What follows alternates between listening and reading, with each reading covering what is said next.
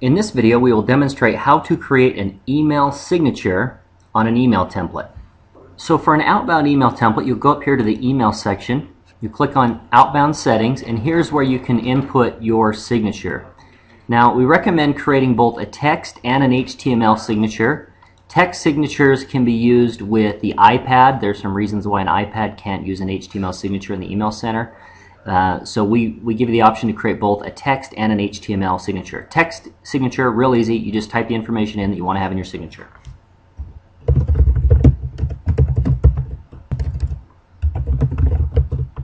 Now for an HTML signature, you'll notice that at the time of recording this video, we do not have an HTML editor in this section, so I'm going to show you how to use our other email template editor to create some HTML for this section right here. So while we're here, let's go ahead and save this.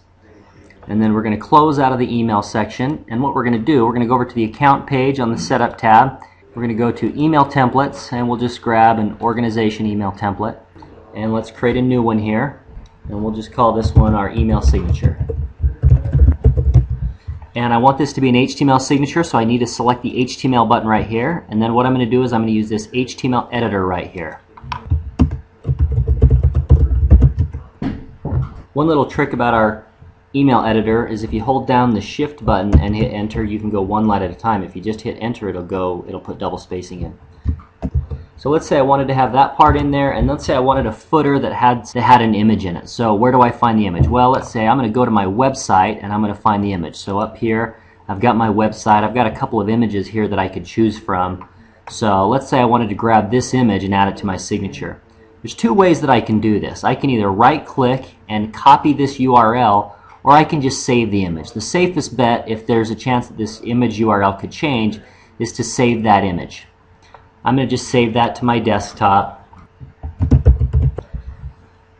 Now that I've saved that to my desktop, I'll go back into my editor, and what I want to do is I want to insert an image. And so here's the URL. This is where I could just copy and paste that URL in if I wanted to use that URL, but since what I'm going to do is upload, I've got to select my file from my desktop, send it to the server, tells me that it's been uploaded.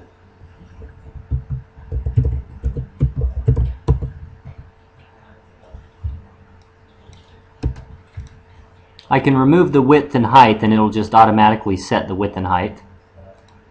I want it to be left aligned, and there's my image. So now what I have is I have an image with my signature, and what I'm going to do is while I'm on this page, I'm going to click on the source button of my editor, and I'm going to copy that. What I've done is I've just created the HTML. A little trick here using the editor, go back to source, and you'll notice that the HTML is now in there, so I have to submit that template. So what I've done is I've created an HTML template in the template section. Now because I copied and pasted that HTML, what I'm going to do is I'm going to go back up here to my email section.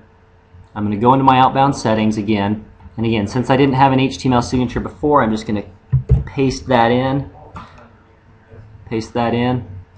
and then I'm going to come down here and save that.